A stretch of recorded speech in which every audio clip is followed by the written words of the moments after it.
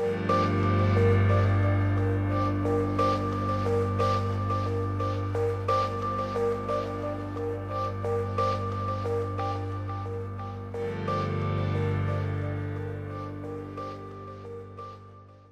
guys, Yellowbone69 here, and this is the first piece in the new Taro 680 Pro Hexacopter build.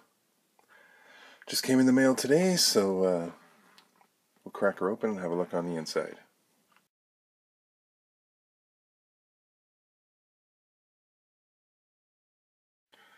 Alright, so we're one-handed here, but she's all broken open, so let's have a look at this together.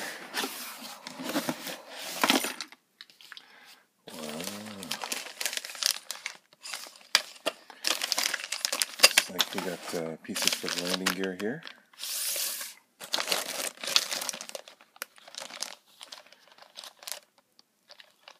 Woven carbon fiber tubing. All the arms. Oh, these motor mounts are massive. Holy jeez. Awesome. And there's two for the front.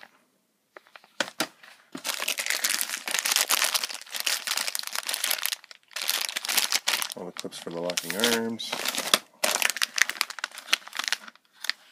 pieces for the legs, like assembly, the attachments, more landing gear pieces. It's very well packaged, I must say.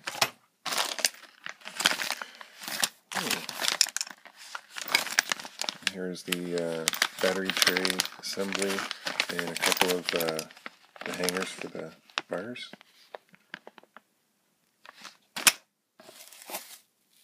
Foam. And the piece de resistance, the board.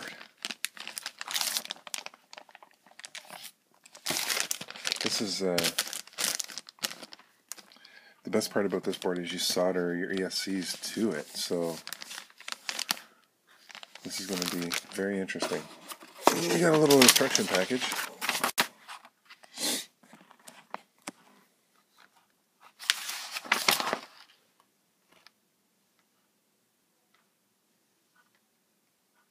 I guess it's pretty detailed.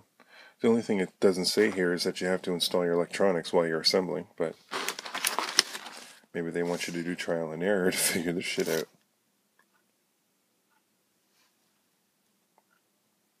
Anyways, package number one.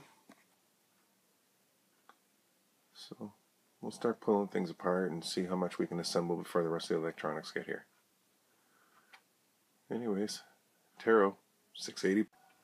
Hey guys, so picked up a few items to get the build going here. Got a new soldering iron and a little more detailed solder for PC work, and just checking the sizes. So I got a couple extra Allen keys because I didn't want to strip the ones I got just in case.